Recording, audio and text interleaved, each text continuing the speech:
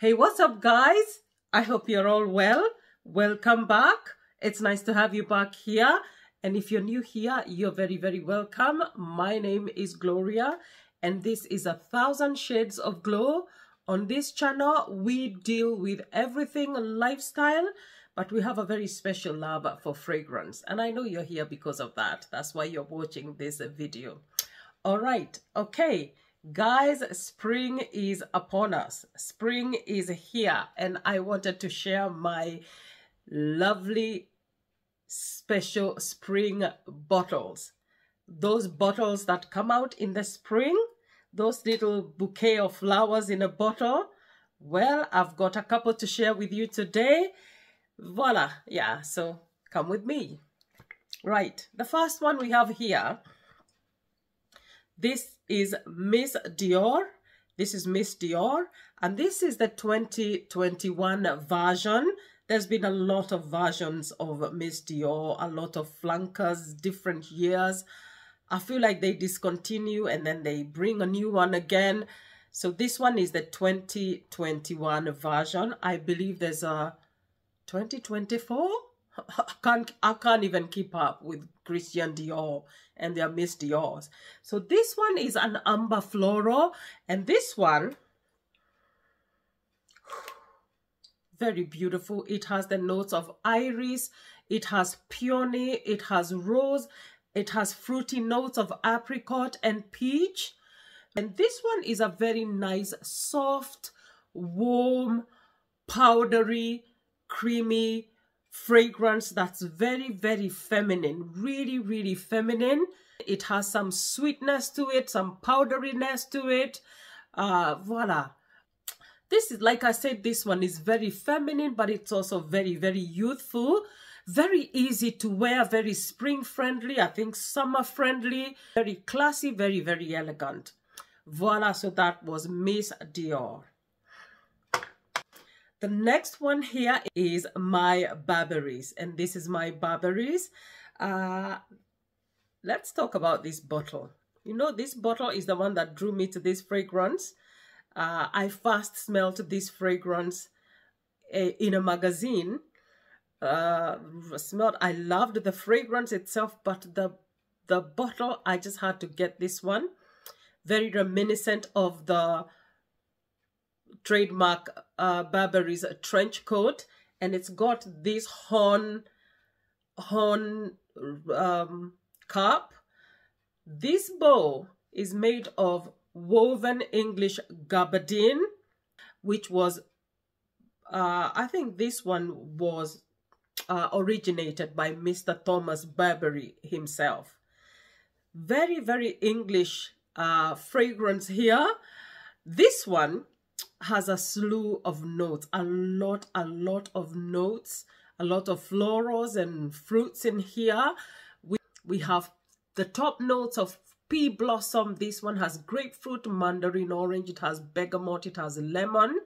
It also has freesia and quince and green notes. It has violet, passion fruit, so many things in here. It has leather, damask rose, it has patchouli, you name it. So this has a whole heck of a lot of notes. Now, this fragrance is supposed to conjure up images of an English garden after the rain. Some people who have said they can smell petrichor in this fragrance. You know, when it has been quite dry and dusty and then it rains, that soil has some certain smell. That is not named in the notes here, but there are people who say that they can smell petrichor, and I wish I could. I really wish I could smell that, but I can't. Lots of fruit notes, lots of florals, but there is nothing of a bearing here. The rose, everything is done very well. The pea blossom, the rose, the violet, everything is done very well. This is very spring friendly, summer friendly. You can wear this one in autumn. So this one is coming out for spring. I've had this bottle for the longest time and I feel bad that I have not done it justice. So I'm going to be wearing a lot of this for spring. Okay. Our next fragrance is Orange Blossom by Jo Malone, and I spoke about this one in the last video that I did on Jo Malone. This one has tangerine blossom, it has orange blossom, it has lilac, it has vetiver, and it has some iris. But for me, I feel like the citrusy notes stand out much more. They're very dominant here. The orange blossom, the tangerine blossom, very, very dominant. I don't get a lot of the floral. It's a very nice, fresh, zingy, citrusy scent. Very, very beautiful. My color has deepened quite a bit, which I like. It really looks like proper citrusy juices. Voila, another great one for spring, for summer. Very fresh, very zingy, very citrusy. Makes you feel nice and clean and fresh. Voila, that was Orange Blossom by Jo Malone. And this is a cologne, by the way, guys. I keep forgetting to say that this is a cologne. Our next fragrance, guys, is this one. This is Plum Blossom. And this one is from Marks & Spencer, from their Autograph range. I did an Autograph range video, and it's here in the channel. You might want to look that up. And this is Plum Blossom. It's one of 3 that I featured from this range. This one has mandarin orange, it has peony, has musk, it has sandalwood. This is a warm, fruity floral with a pop of pink pepper, spiciness, a little bit of spiciness. It also has some damask rose oil in it, a nice light airiness to it. And I love blossom fragrances for spring. I find them very, very appropriate for spring, and a lot of what I have featured today have blossoms, some sort of blossoms. This has average projection. Sillage is good enough. I will give this one about 6 hours longevity. Really beautiful warm floral with a warm base of sandalwood, a nice warm sandalwood in the dry down. So that was Plum Blossom Autograph range from Marks & Spencer. Our next fragrance is this one. This is another spring-friendly fragrance. This is Nashi Blossom. This is Nashi Blossom by Jo Malone in this cute little unique bottle. They don't usually do this. This is a limited edition bottle. I think they do have this fragrance in, they have it in the regular bottle, okay, in their regular light cologne bottles. So Nashi Blossom, for those people who don't know what Nashi is a pear. So this is the blossom of a pear blossom. This is Nashi Blossom. It has lemon and apple. It has rose and musk. This smells like a crisp green apple. When you first spray this, it's like a crisp green apple that has got some citrusiness to it. And then some floral tones of that Nashi Blossom. And then in the dry down, you have that beautiful rose and musk, beautiful fresh floral, but it does warm up in the dry down and the floral notes become much stronger, but so is the musk. The musk gives it a nice warm sensuality. So that was a Nashi Blossom by Jo Malone. Our next one, guys, is this one here. This one is Casamat. This is Casamat Razana.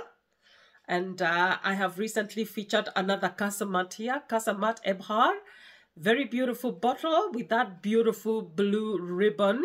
Really, really nicely done. The bottle is really well done. This is by Rasasi, Middle Eastern.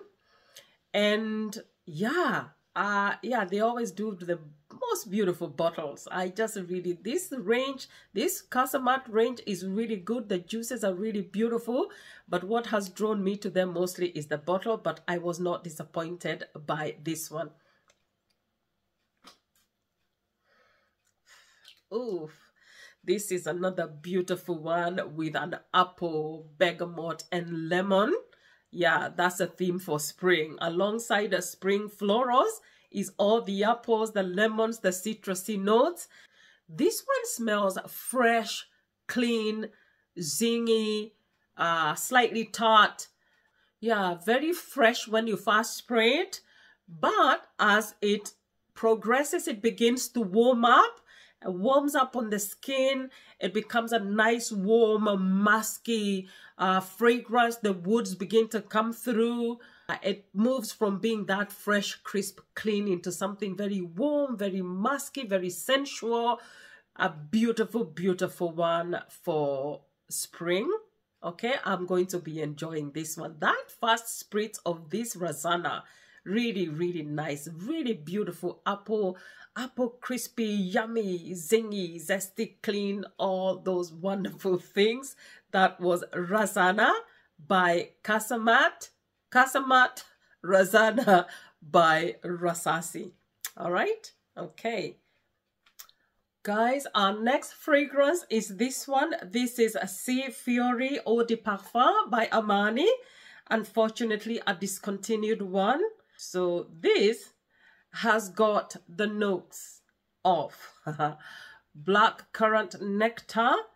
This has mandarin orange. It has neroli and rose. It has patchouli, musk accord, and vanilla. Guys, this fragrance is so yummy. This is so yummy. It's sweet, it's syrupy, black currant, this beautiful strong black currant.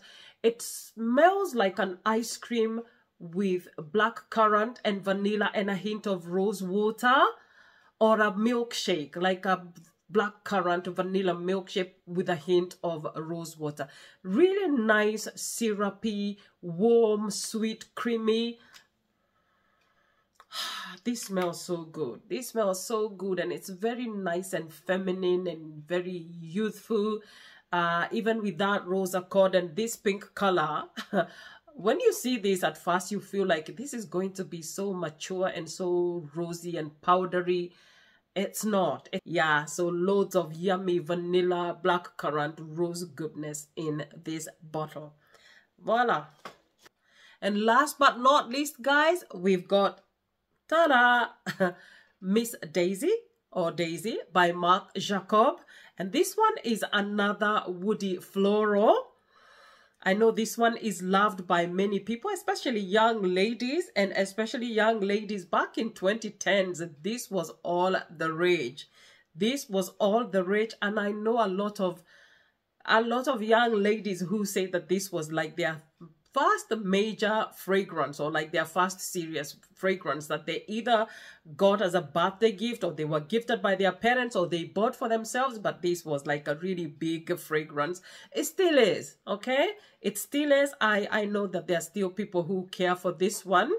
I bring it out to play when the weather is right, like in spring and sometimes in the summer. This is a floral woody, and this one has violet leaf, it has grapefruit, it has violet, it has strawberry, it has white woods, musk, and vanilla. Okay, so this has a lot of white florals, as you have heard. White florals, white wood, and then it has that vanilla and the musk. Unfortunately for me, I don't detect the strawberry, and I wish I did. But this is what, and I have heard people saying that they smell something like banana. Yeah, I mean, I do feel like it smells a bit like banana when it's supposed to have a strawberry. So I don't know how they did that. It has that slight woodiness from the white wood, but it's also very, well, not very powdery, but it is powdery, but it's not like a very mature powderiness. It's still very youthful and looks nice on the vanity. It's an easy reach. Yeah, it's an easy reach in good weather. And yeah, so Daisy was our last one. Voila. So yeah, performance here, it's not great performance. I feel like after 4 hours you will need to reapply, especially for me. Might last a bit longer on clothes, but yeah. So voila, you guys, please let me know what you're wearing this spring. Okay, I know a lot of people prefer light florals for spring and maybe light fruity notes. Let me know what you're wearing for this spring. And until next time, you guys, God bless you. And yeah, so ciao.